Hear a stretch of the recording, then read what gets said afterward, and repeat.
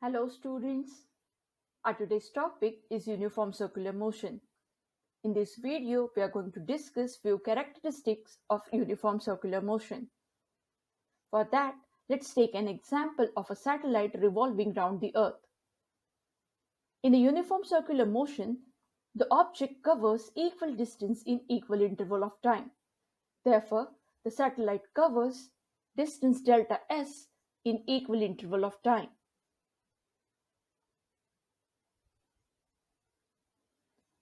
Let time of revolution is equal to t in second. Therefore, in a periodic time t, the satellite covers distance equal to circumference of the orbit. Therefore, distance covered by the satellite is equal to 2 pi r. From this, we can write the speed of a satellite v is equal to 2 pi r divided by t, which is constant. That is, distance covered by the satellite per second is constant. As the distance covered by the satellite per second is constant, then the distance covered by the satellite in a finite time interval is also constant.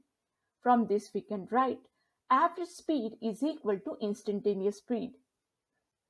From this we can say, student, the motion of an object with a constant speed along the circumference of a circle is called uniform circular motion. Remember, student, here the speed specifies average as well as the instantaneous speed. Now, student, let's specify the position of a satellite during its motion. For that, we need to consider radius vector. These are the different radius vector indicating the position of the satellite during its motion. We already discussed, student, in a uniform circular motion, equal distance covered in equal interval of time. Therefore, the arc length delta s describes equal angle at the center of the circle in equal interval of time. Let delta theta is the angle described by arc length in equal interval of time.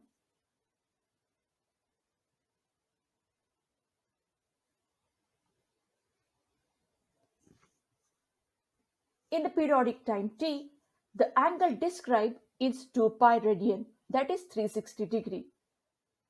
Therefore, from this we can write the formula for the angular speed, which is equal to 2 pi by t equal to constant. That is, the angle described by the satellite per second is constant. As the angle described by the satellite per second is a constant, then the angle described by the satellite for the finite time interval is also constant. But we know, student, for the finite time interval, the angular displacement is a scalar quantity. So it is a vector quantity only when the angle describes for the small interval of time. Therefore, the average angular speed is equal to instantaneous angular velocity. Because the motion is uniform circular motion in which equal angle get rest in equal interval of time. So from this we can say, student, in a uniform circular motion, angular speed or angular velocity is constant. As there is no change in the angular velocity, student, there is no acceleration due to angular velocity. Therefore, the angular acceleration, which is denoted with the alpha equal to d omega by dt, is equal to 0. Again, I repeat, student, in uniform circular motion, there is no change in the angular velocity, and that's why the angular acceleration is 0.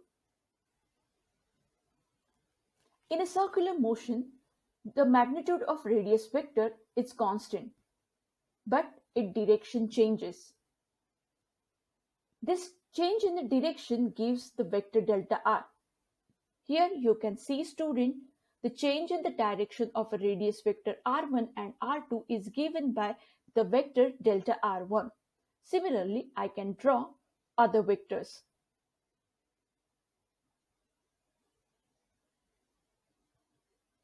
This rate of change of delta r, that is a change in the direction of a radius vector, gives velocity. The average velocity is equal to vector delta r divided by delta t.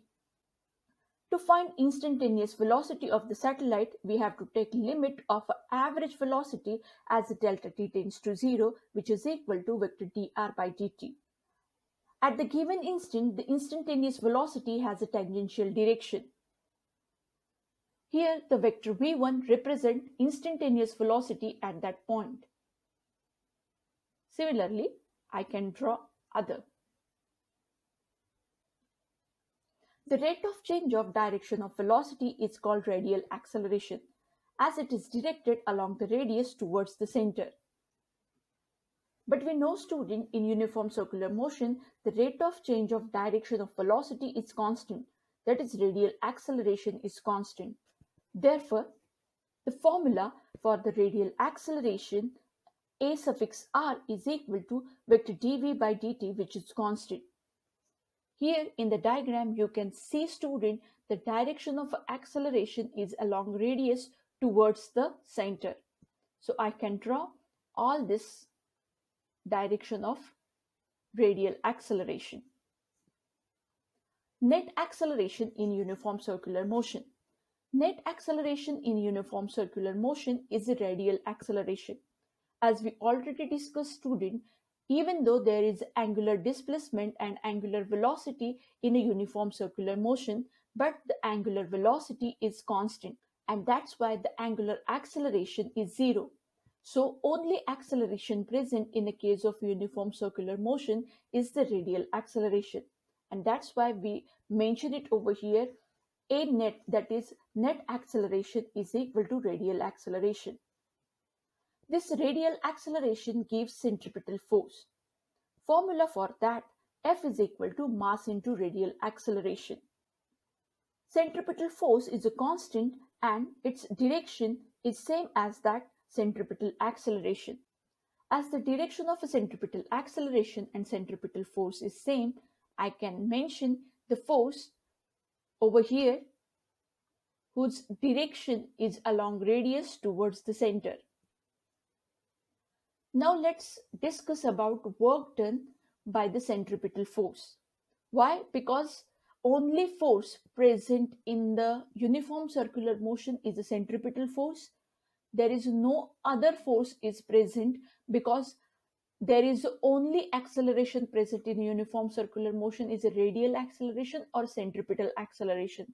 So work done by only the centripetal acceleration that we have to consider in case of a uniform circular motion. Work done by the centripetal force in uniform circular motion is 0 because centripetal force is perpendicular to velocity and hence to the displacement. We know, student, formula for the work, which is equal to force into displacement. Work is the dot product of a force and displacement. Therefore, work is equal to F into dr into cos theta, where the theta is the angle between the force and displacement. But here you can observe, student, the displacement whose direction is the same as that of a velocity direction and that of the force direction, both are perpendicular to each other. Here note down, student, the work done is not 0 because of force is equal to 0 or displacement is equal to 0. The work is 0 because the angle between the force and displacement is 90 degree. Most of the students misunderstand that the work done in uniform circular motion is 0 because the displacement is equal to 0. But it is not so, student. Work done is 0 because the angle between the force and displacement is 90 degree. So, student, as we see in the diagram, at every instant of a time, acceleration and that of a displacement or velocity both are perpendicular to each other in the uniform circular motion. So the work done is 0 for every instant of a time in uniform circular motion. We know the formula for the work energy theorem. Work is equal to change in the kinetic energy. But here we can write change in kinetic energy is equal to 0. We know, student, kinetic energy is equal to half into m into v square, where the v is represents speed of the object.